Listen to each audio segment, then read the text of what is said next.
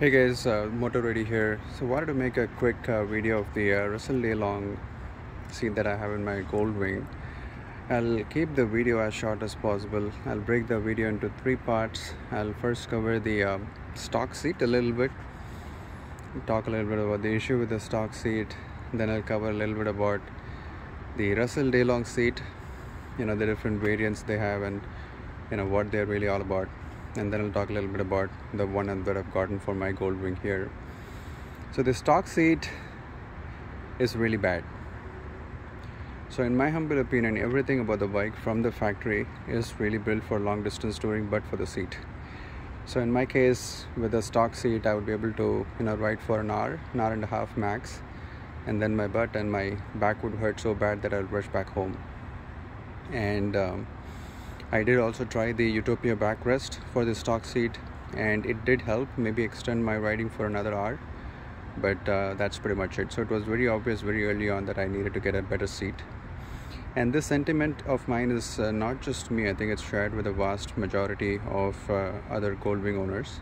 There are some exceptions though. I know there is a guy in the forum that I'm part of that has about 80,000 miles in about 2 years with the stock seat without any backrest. I mean, he for sure is extraordinary. But for the vast majority, people really struggle with the stock seat.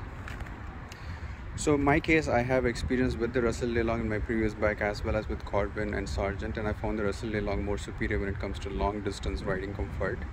So when it comes to a seat for the Goldwing, it became very obvious. It was a no-brainer for me, at least, that I had to get a Russell Day Long, and I didn't want any suspense, if you will, right? I wanted to be absolutely certain that the seat I get will work. So Russell Day Long was the obvious choice in my case, given my prior experience. Now Russell Day Long, they're a custom seat. Corbin and Sargent and others are not. So what I mean by custom seat is they're a company based in California, so you'll have to actually send your seat pan to them, which is a good bit of shipping expense, right? It's about $150 to $200 depending on which part of the country you are. But then when you ship the seat pan, you'll also need to provide a lot of other information, like what is your height, what is your weight, what is your waist measurement, what is your inseam. You'll also have to tell them details about what is the fabric or the material that you want the seat built with. You'll want to tell them whether you want a backrest or not. You'll also have to send them pictures of you sitting on the bike, so that way they'll know how well is your reach to the ground and things of that nature. And based on all of that information, they'll actually build the seat custom for you, and it'll take about 2 to 3 weeks for you to get the seat back. So if you don't have a spare seat, then there's about 2 to 3 weeks of downtime. So it's a significant money investment as well as a significant time investment. I'll talk a little bit about the pricing towards the end. So they have two variants when it comes to the day long seat. So one, they have a day long variant, and then they have a sports variant. So I have the sports variant in the Goldwing here. The day long variant and the sports variant, they look somewhat similar, but in the day long variant, I think the wing here is a little more prominent, and it increases the height of the seat by about 1.5 inches. And the reason is because for the day long variant, they have a more robust suspension system built into the seat, so with more stronger springs and things of that nature.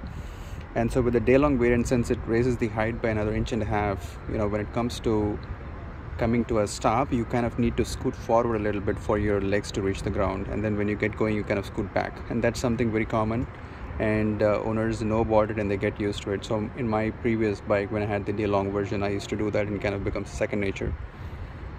The sports variant, the one I have, does not raise the height of the seat.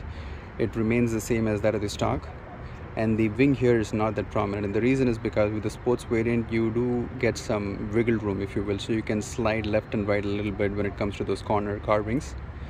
But with the day long, you are kind of really cupped into one position, and it kind of evenly spreads the weight, so that way you don't really have your butt hurting and things of that nature. From a pricing standpoint, they are not cheap, meaning it's a good bit of investment.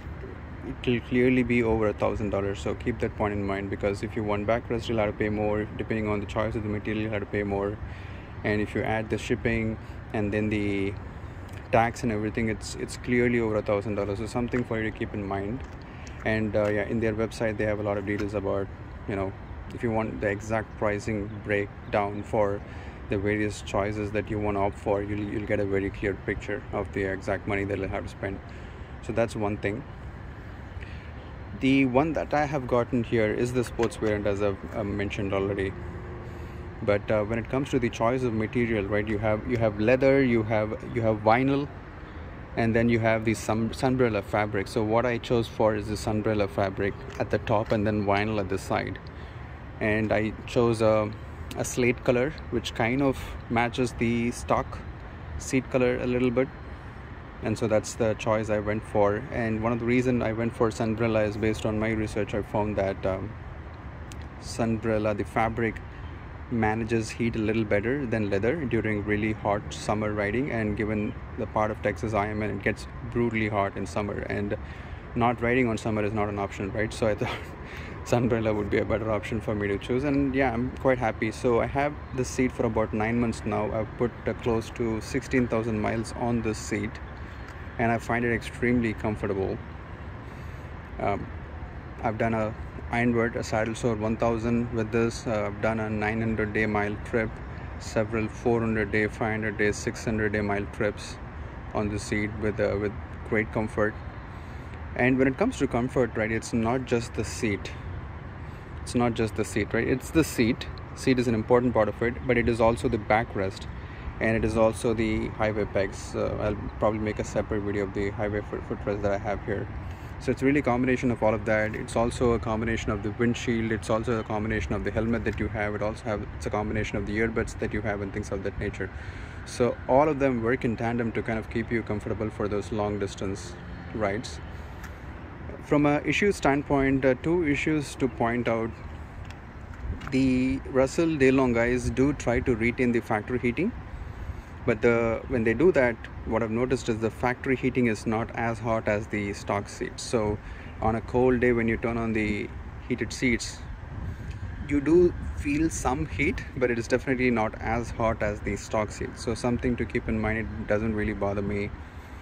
And the other issue is that the backrest, when it comes to the play here, there is only a little bit of play, and it's in the backwardmost setting. And the issue, I'm not able to push it any further backward. And in my riding gear, I do have a back protector, and so I'm really pinned to the backrest here while I ride and in normal position. I would have liked a little bit more play where I could push the backrest a little further backward. That's something I can try to do. You know, when you actually buy the Russell Daylong, you have an option to customize it, I think once or twice. Or when I say customize it, modify it once or twice after you have gotten the seat, because again, this is a custom seat, right? So their goal is to keep you really comfortable. So if you want some adjustments done here and there, minor adjustments, then you can actually send the seat back to them, and they'll actually make the changes for you and then send it to you back for free. But the price of you shipping it to them is something that you have to cover. So, and then of course there's this 2 or 3 week downtime and so on. So yeah, I'm kind of in the fence if I have to make that adjustment or just live with it. I've kind of gotten used to it already. I've had multiple really long days with my riding jacket and the back protector and so on. I've kind of gotten used to it, so I'll probably let it go. So those are the two things I noticed. Otherwise, the seat is really, really comfortable and well worth the money spent, I think. It's not cheap, but these seats are built very well and they'll last for several years. So from that standpoint, I think you will get your money's worth. And my justification for getting an expensive seat like this was that, hey, you are spending so much on this bike, right? If you're not able to ride it, what's the point? So for me, the first major investment when it comes to aftermarket accessory for the bike was this Daylong seat. So there you go. If you guys have any questions, if there's anything that I didn't cover that you'll want me to talk about, do let me know in the comments. Thanks for watching.